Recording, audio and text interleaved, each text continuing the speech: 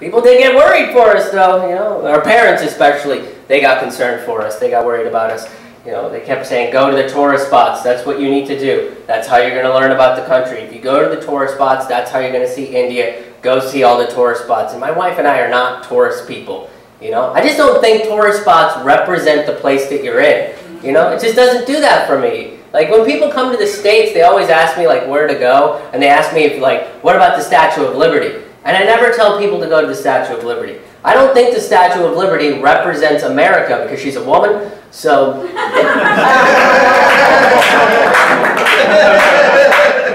And she's French? Holy fuck. I am astounded we haven't melted her down and turned her into a gun, you know? Just aggressively pointing at the Atlantic. Big neon sign that says, "Try it, motherfucker!"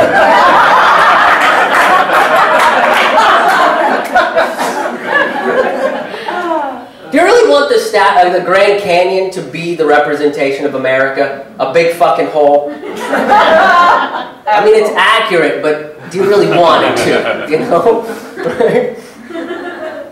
So I've always found that people represent a place to me, you know? This is how I always learn about where I'm at, right? I've always talked to people and learned the coolest shit about the place that I'm in. You know, people, like, there are some places that I go, you know, if I got a little extra time or something, like, I'll hang out with people, and they always want me to take you around the city and stuff and show me, like, the cool touristy stuff. And it's always, like, we'll always wind up going to, like, a statue of, like, a man on a horse, you know? And they're like, this guy had some slaves and some horses, and the horses were treated better, right? Like, just like, I don't give a shit about this person, you know? And then they always like throw this nugget of like the coolest shit I've ever heard in my entire life. You know, they're like, yeah, well, this guy's on a horse. Over here is where those fake Satanists were murdered by that coven of witches.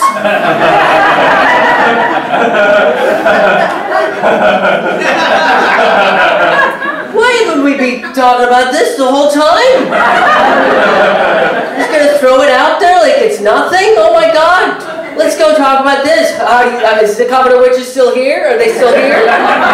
Can you join? How do you join? Do they have a membership program? Or what's going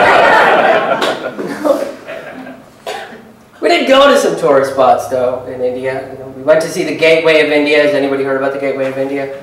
Anybody? Yeah, one per. Yeah, you've heard about it. Yeah, the Gateway of India is in the coast of India. It's in the coast of Bombay, right? And architecturally speaking, it's quite beautiful. It's a quite beautiful piece of architecture, right? And the reason why it was built was it was built back in 1914 to commemorate the landing of King George and Queen Empress Elizabeth. This greedy bitch.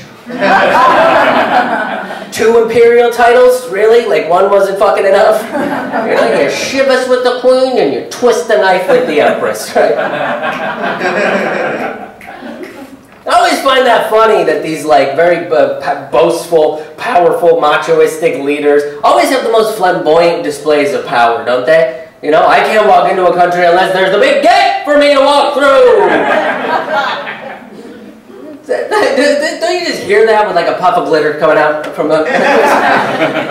What does every fucking dictator want every single week? I want to make parade in my honor.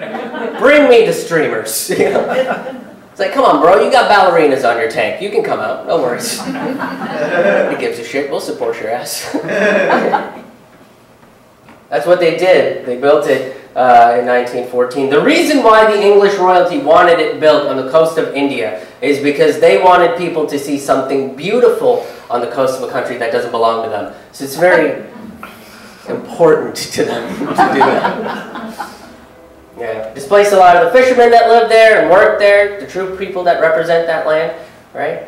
Here's the cool part about that history, though. This is the cool part about that history, right? When India kicked the British out, the last battalion of the British infantry was sent through the gates back onto the boats to leave the country. Yeah, that's fucking cool, isn't it?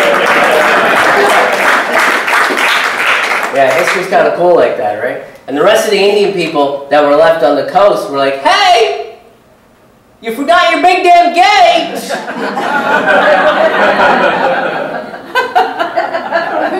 What the fuck are we supposed to do?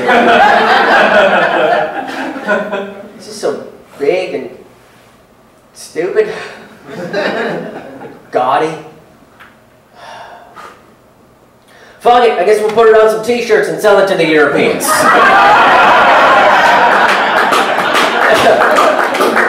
That's why I don't like tourist spots, right? It's not about the history, it's not about the culture, it's not about the people, it's about merchandising, right? It's about selling you some shit, and they will sell it to you at any cost, including the truth. They are willing to lie to you to make sure that they can turn a buck from you, right? That's why I don't like these tourist spots.